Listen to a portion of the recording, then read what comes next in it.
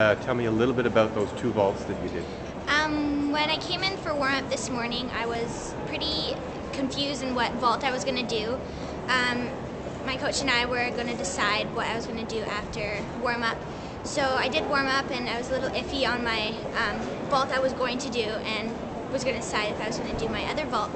Fortunately, I tried it and it was okay, so we decided to do it for competition. Luckily, it went pretty well for competition. It's probably the best double I've ever done. Actually, only double I've ever competed. So it was amazing competing it first time at Worlds with no warm-up at finals. I mean, it was, I think, anything I could ever ask for. As for my second vault, I had a little wobble, I guess, on my landing, which can be fixable.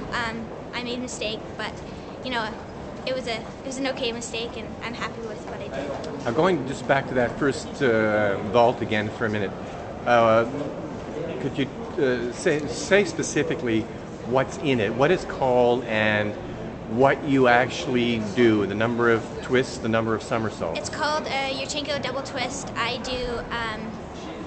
jump onto the vault backwards, and I push off and do a double twist, a single layup with a double twist in it. And yeah. And how long did it take you to really learn that and be comfortable with it? For a while, actually. I started doing it, I think, around 2005. Yeah, in France, I started training it.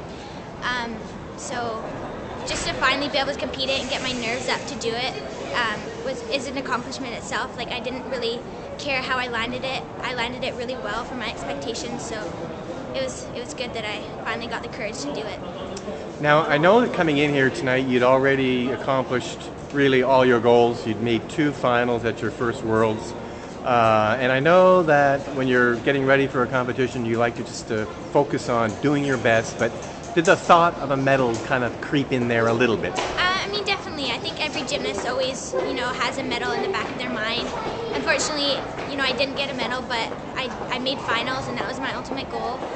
So hopefully next year, I'll maybe be in a better chance of getting a medal. We'll see what happens.